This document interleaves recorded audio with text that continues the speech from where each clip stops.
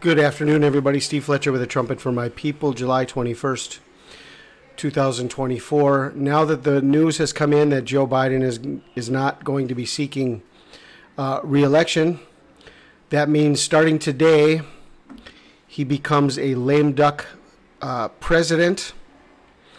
And there's some information here just to let everybody know, just to give you something to watch out for as to what we might be able to expect in the coming days from Joe Biden and from the outgoing administration. In politics, a lame duck or outgoing politician is an elected official whose successor has already been elected or will be soon.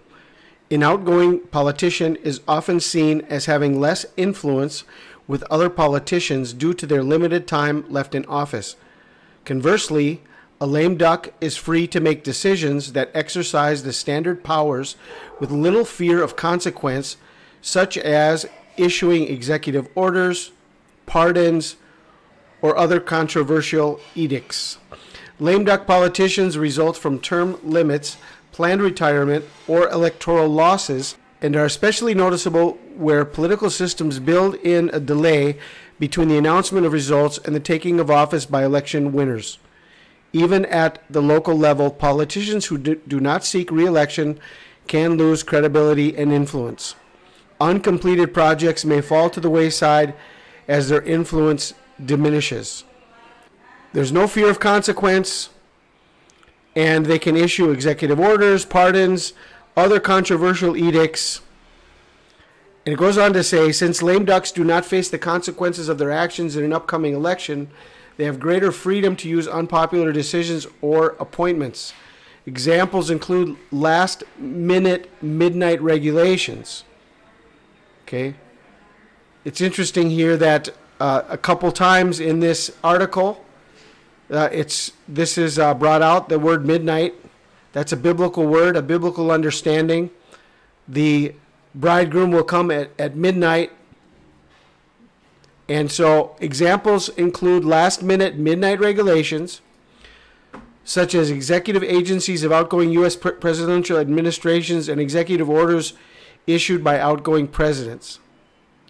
Such actions date back to the Judiciary Act of 1801, called the Midnight Judges Act, in which Federalist President John Adams and the outgoing 6th Congress amended the Judiciary Act to create more federal judge seats for Adams to appoint and the Senate to confirm before the Democratic-Republican Thomas Jefferson was inaugurated and the Democratic-Republican majority 7th Congress convened.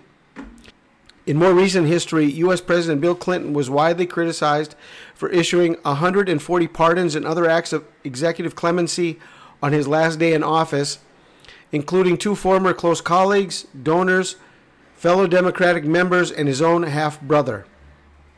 In the literal sense, the term refers to a duck which is unable to keep up with its flock, making it a target for predators.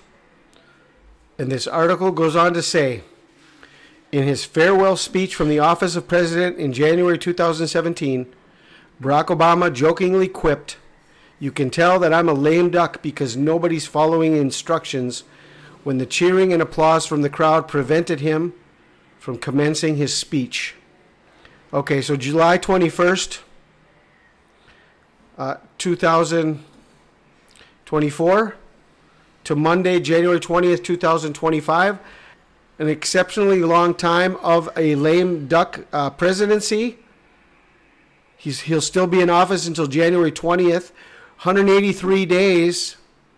In the Strong's Greek Concordance, 183, I think this is fitting to what we are watching. It means unruly, unrestrainable, untamable.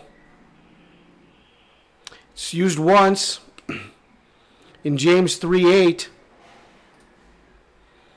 where it says,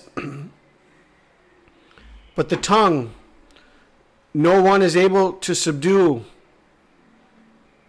It is an unruly evil, full of deadly poison." Okay, this comes from the word 183, 182, unruly, Okay, is this what we can expect from Joe Biden? An unruly, lame duck presidency that from now no one will be able to know where to put the blame on anything that's going to be happening. Nothing to worry about, nothing to fear. No need to worry about any consequences. Just some thoughts for you to consider. Challenging times. Stay strong in your faith. Keep waiting on our Lord and Savior Jesus Christ. We are hoping for his arrival any minute now. I pray you are blessed. This is Steve Fletcher with a trumpet for my people, the sign of his coming revealed.